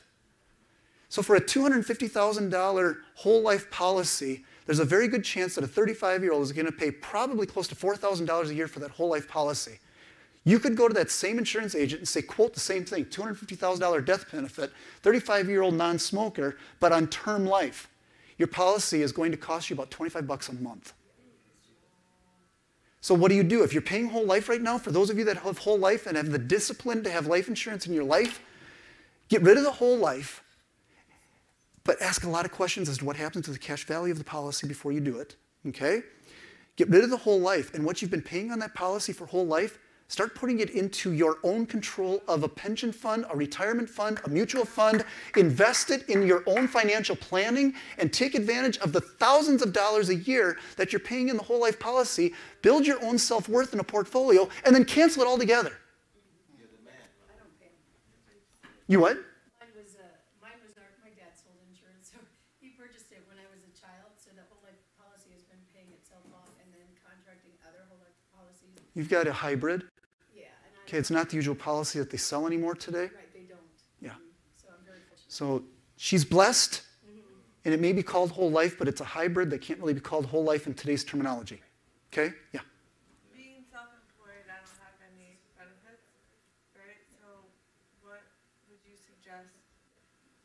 Term life, 35 and yeah, so, term life, okay. 25, 30 bucks a month, get coverage, build wealth, cancel it. Adjust as you go along. But term life, I would never, ever recommend whole life to anybody. It is expensive. And to pay interest on your own money, that's nuts. What else do I have up here? If you want the money out that you paid, you borrow and pay interest against your own funds. You're charged interest on your own investment. Term life does not have a cash value, and the premiums will increase as you get older, but they stay so cheap. The same death benefit premium for term life is much less expensive than the whole life. Put safe premiums towards debt or into an investment outside of an insurance company. Okay? All right. Credit life. Have anybody ever heard of credit life or disability? You go to a car dealership and they say, do you want credit life or do you want disability? And it's really, really expensive. Write a letter today, right now, and tell them to cancel it. It'll take a letter, and it may take 3 weeks before it actually cancels, but they put that on top of your loan payment every month. It is very, very expensive, and it's utterly useless. You are much better off just going ahead and paying, instead of 80 bucks a month on your car payment that is already $400 and $500, you're better off paying $30 on a term life policy for $250,000 than paying $80 that all it does is pay off your car loan. That's disability and credit life. It's expensive because there's no pre-qualification. They have to give it to everybody that wants it. They have to give it. So the sickly, the ones that shouldn't even be driving a vehicle, they all get it, so it's expensive. It's added to the premium, it's offered and solicited with major purchases, and it'll be canceled with a letter. You have to write a letter. Better to buy your own term life that'll cover your debts, and disability insurance is another one, but again, you can get disability insurance through your own local agent, and it'll be a lot cheaper. Yeah? Steve, you're saying for people who get that and that extra money that gets, they finally pay off the loan, they're not getting any of that money back. It was No, you're again like renting coverage in case something happens, the just in case. Mm-hmm. Get term, and if something happens, cash in on the disability or the term, it's going to be 20% of the cost of what they're charging you, and it's going to be a lot more, there'll be a lot more coverage. 15 minutes. All right, yeah. I had something really off the wall happen, and at the end of it, I thought, man, it's got to be God thing. But I told you earlier that I was in an abusive marriage. When we were married, I took out an insurance policy on him for $25,000 just in case something happened to him, and we have 3 kids, and I wanted some kind of a cushion to be able to find a job and you take care of the kids until I was able to find a job and stuff. And then we got divorced. Okay, and this was, I think it was in the 90s when I took out this policy.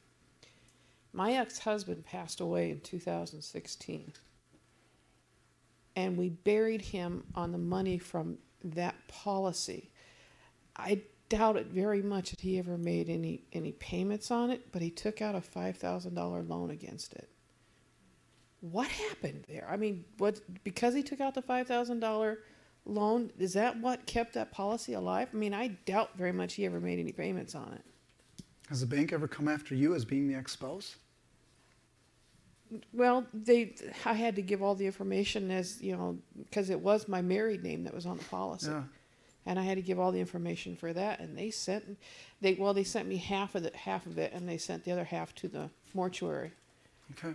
But they didn't keep anything to pay off of what should have been a note out there somewhere. Well, they only paid out the difference then. Yeah, they paid the difference. There we go. The difference plus interest. It was about $17,000. How? I mean, I knowing the man, he could have, but I doubt very much he ever made a payment on it. How in the world? They just accrued interest and then took the principal upon death. They got paid for it. They really did. Okay. So if they only got back 17 on a $25,000 policy and it was a $5,000 loan, there's $3,000 of interest that they took. It's over 50%. Yeah. Okay. Now, I don't have slides because I didn't know if I was going to get here or not. And I'm really cautioning myself on the vast interest that's in this room on financial planning. And I don't want to be unjust to any one of you. Because financial planning is an exciting topic. It's awesome to see that chart and see what can happen exponentially in your portfolio. I have to honor those of you that are in here that are debt-free at the same time, but I caution the ones that are not that this is education for down the road. You don't have any business toying around with possibly losing money in the stock market when there's other people that are taking money out of your pocket called interest. Does that make sense? Yes. All right.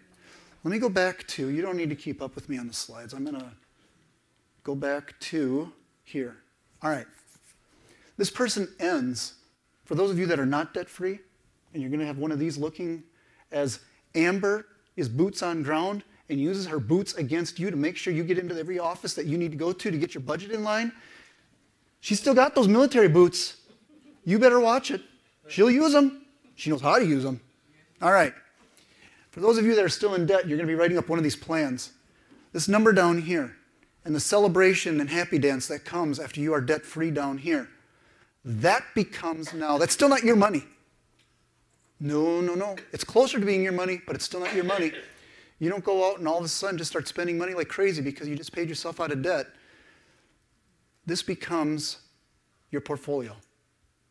This amount right here now, the 2042, is what you now go and open up an investment account of your choosing as the Lord leads, and you start pumping that into your retirement. And run the future value calculator on this kind of money for whatever age you're at and retirement at whatever age you want to be at, and find how fast that money grows in a good mutual fund.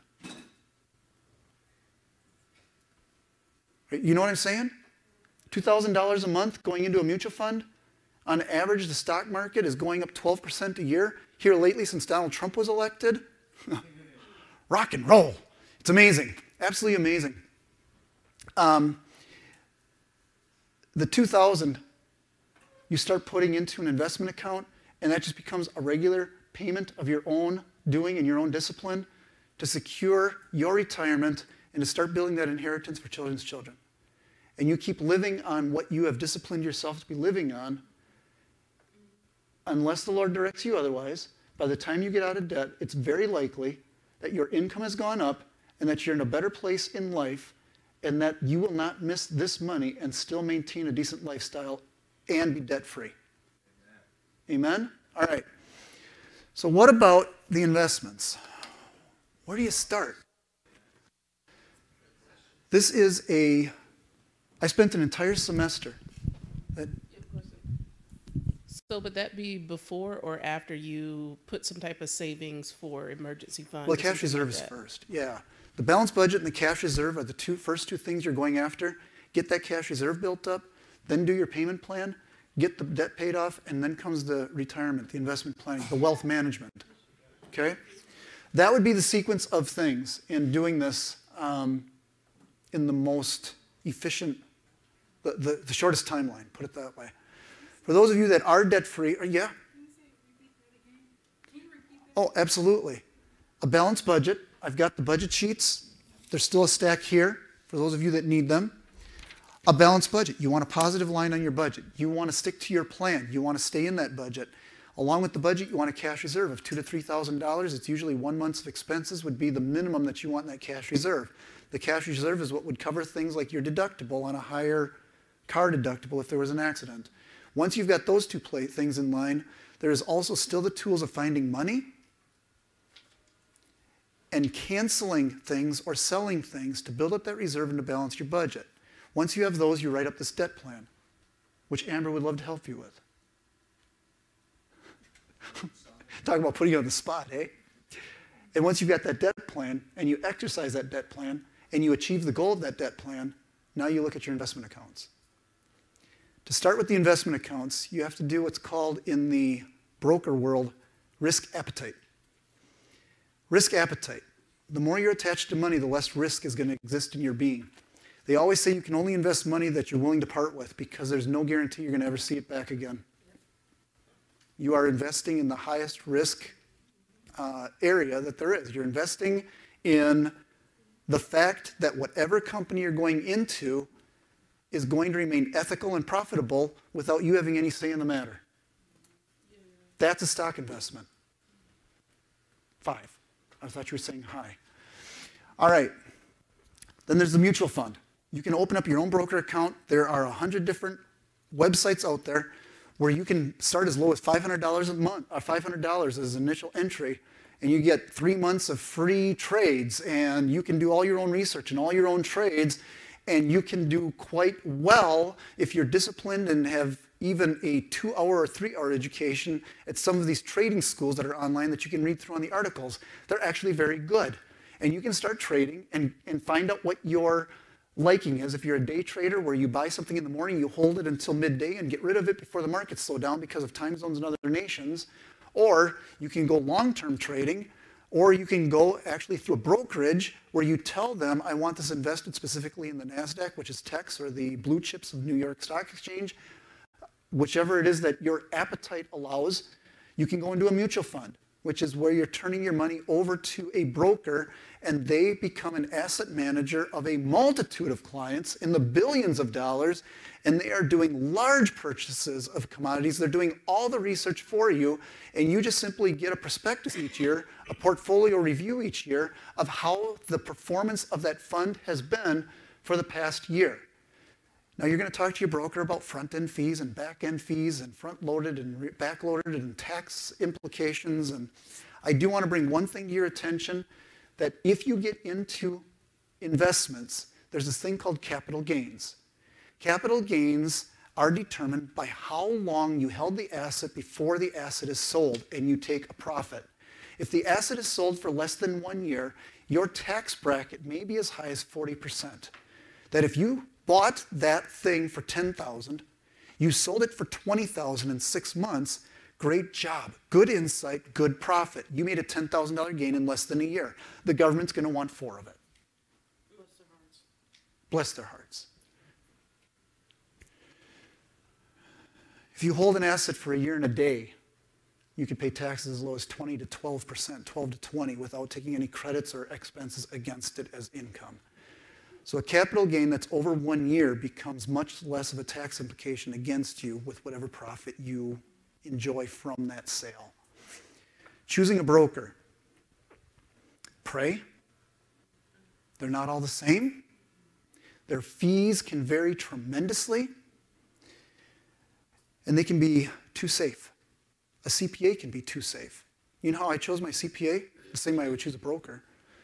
But I chose a CPA by the fact that every time I go in for an appointment for the first 2 years, I was never called into the office to meet with him on time, not once in 2 years, because he was on the phone with the IRS. A good CPA is not afraid of the IRS. A not so good CPA is going to file a return that they never, ever, ever have a return that would red flag to the IRS, and they'd have to sit through an audit. They're safe. They're conservative. If that's your appetite, it's a good one for you. I went for the guy that was constantly on the phone with the IRS. Not because they were questioning his ethics or his filing, but because he was going to bat for the client. It wasn't them calling him, it was him calling them. Okay? And broker, same thing. I would be somebody that was not afraid of the market. Somebody that was willing to just simply not look at a spec sheet that came from corporate headquarters in New York, but rather somebody that was a little more independent and able to have more flexibility with the funds. If you go into some of these chain brokers, these chain storefronts, they literally are working off of a spec sheet, a recommend sheet, and there isn't a whole lot to say. There isn't a whole lot of their own insight going into the recommendation because they have simply just, it's sort of like following a liturgy that comes from synod headquarters. It's not much different. Here's your scripture reading. These are your hymns. This is what you'll preach on. Give them the benediction and send them home to lunch.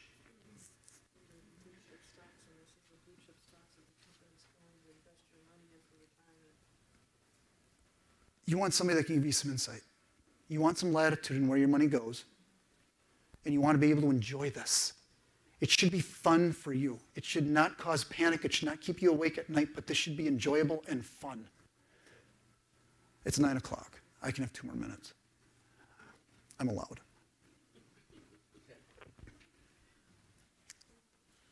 I need to, I guess at this point, say, what about questions? Anything closing?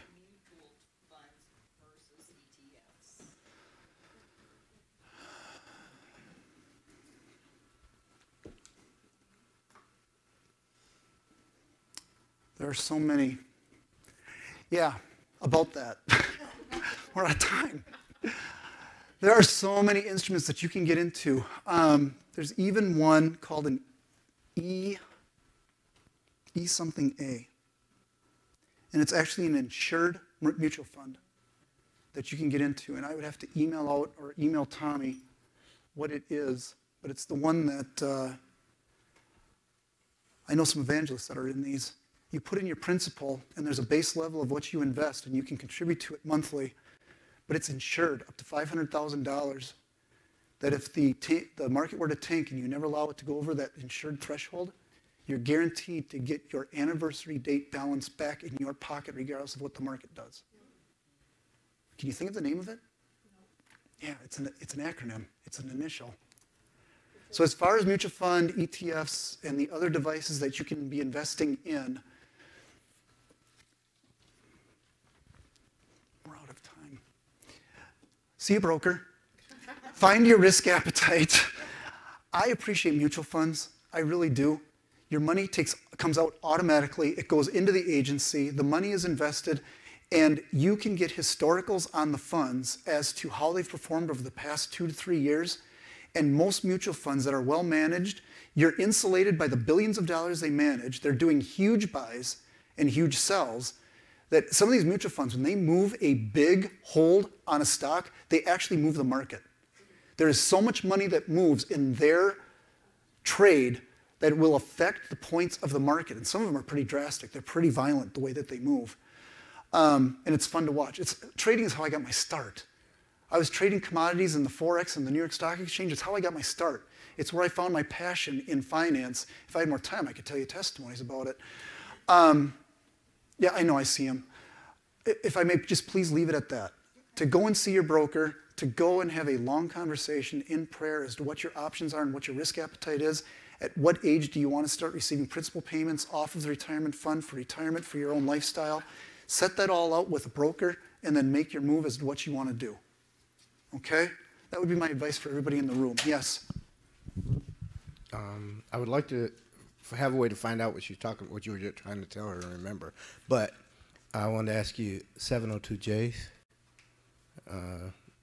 accounts. 702 J. J. It's investment bank account. Okay, that's a new one to me. I Really? don't have an answer for you. Okay. A 702J. Can you give me any information on that? It's like a personal insurance account. It's a bank account, but it's like you. So did you go back into insurance, or are you still in investments? It is an investment that allows you to insure yourself, rather than having. I've heard of self-insured, but I've only ever heard of self-insured not by a number. Self-insurance is a big deal. It was created corporations self-insure themselves. It was promoted by President Reagan. Okay. It's been existing. No, you got me on that one. I don't know anything about that. So. Okay. I told you I was willing to say I don't know. Oh yeah, you did. He's only half our age. So, all right. That's it.